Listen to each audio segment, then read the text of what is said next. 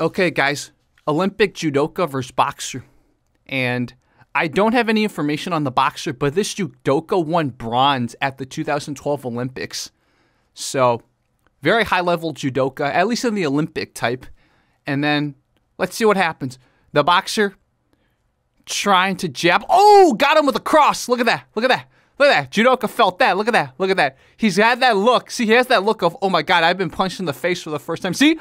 He's pausing it. He's stopping it. Look at this. See? He's stopping it. Guys, you see what I'm talking about? It's never that simple. It's not like the grappler always wins 80% or 90% of the time. I just made a contradiction. Grappler always wins 80%, 90%. It's not like the grappler wins 80 or 90% of the time. This is a clear example. High-level grappler took a punch to the face. He's like, So, this grappler's name is Chu Jun-ho. He's around 35 now, but in 2012, he was at his peak. He won bronze at the London Olympic Games. He was at the 66 kilogram category. Let's look at what happens next. Okay, so now a quick break, and let's see how Judoka adapts. Okay, Judoka's like, I gotta go in. I cannot be on any sort of receiving range of his punches. He's trying. He's going in head first. Oh, nice angles by boxer. Look at that. Look at that little kind of a check hook he did. Dude, Judoka has no idea how to enter, man. Oh, he took another cross. Oh, ooh, ooh, ow. And look at this ref. This ref's feeling concerned. Come on, Judoka. At least grab his hand. Grab his glove. Unless there's a rule against grabbing his glove. You can grab something, man. Judoka now. Uh-oh. Oh my God, Judoka. How much of this is just because Olympic judo isn't like old school judo? Is this kind of like the equivalent of how the Olympics have unfortunately made karate and taekwondo not as formidable as before? Is this a judo example? So let's look at what happens next. Okay, after another break, here they go.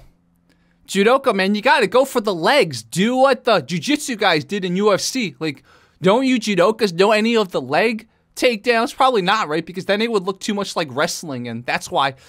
He almost took another cross, man. Dude, no single legs, ankle picks, double legs, nothing, man. What about taking the back? Come on, Judo. You guys taught Brazilian Jiu-Jitsu all this stuff. What happened to all this stuff that... Oh, this is... Yeah, I might be leaning towards this is more a representation of how the Olympics have destroyed judokas, as in their skill set. Boxers getting a little tired, though. Look at Judoka, still dazed from the punch. Look at this. Look at this. So in a moment of comedy, the judoka, or maybe the ref, asked the boxer to put on a gi. So now let's look at what changes once you have the gi. Boxer now with the gi. Judoka got more things to grab. Let's see if Judoka can go in. So boxer, man, keep going at the face. Keep hitting his face. It worked the first few times. Oh my God, see? Boxer's already getting scared because you see the sleeve? Now the boxer's sleeves can get grabbed. And I'm sure the gi reduces your ability to extend in your boxing, right? This is not fair. But then you could argue that, why did boxer get gloves, right? Oh, nice cross to the face, to the body, sorry. Another cross to the, oh, Judoka got it. He got a lapel. Oh, but boxer took, look at that. Just some punches to the face, removes his grip. But for a second there, he still has the lapel. Never mind, he still has the lapel. Look at that. Boxer's getting really scared. Boxer's getting scared. Oh my God, guys. Oh my God. Oh. Judoka is just like iron face technique while he claims the lapel. Look at that. Oh my goodness, dude. Boxer might win out. Boxer might win out. Boxer's, oh my God. Look at that. If Judoka can grab another sleeve or grab something, he needs another grip, man. Or, I don't know, clinch or something. Oh, he got him. Ooh, he got him. Yep, he got him. Look at, yeah, see, he needed another handle, right? Yeah, he got sort of the armpit area. He got him. Look at that. Look at the boxer.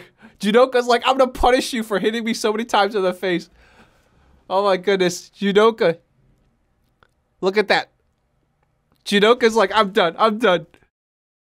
debate away in the comment section, please. Just keep it PG, okay? But seriously, I think this raises a lot of good, genuine concern. Thing that we hold for granted that the grappler will win 90% of the time. It's not true. There's so much context to this, and obviously if you put people in a cage where there's no platform to push people off, it's just they go and they can stuff each other and wrestle on the cage. In those cases, it will end up on the ground, unless the person has really good takedown defense. But then when the rules aren't designed for you to stay in a grapple, I think the figure is not as high. Again, I'm not saying jiu-jitsu is useless. I'm not saying judo is useless. In 60 to 70% of the cases, it will end up on the ground, but I don't think it's a given victory for the grappler. This is another example of this. Anyways, guys, you let me know what you think. I will link the original video and the channel in the description and the pinned comments. We will talk soon. I really want to hear what you have to say. Okay, make sure to press a like. If you're not subscribed to Fight Commentary Breakdowns, make sure to subscribe.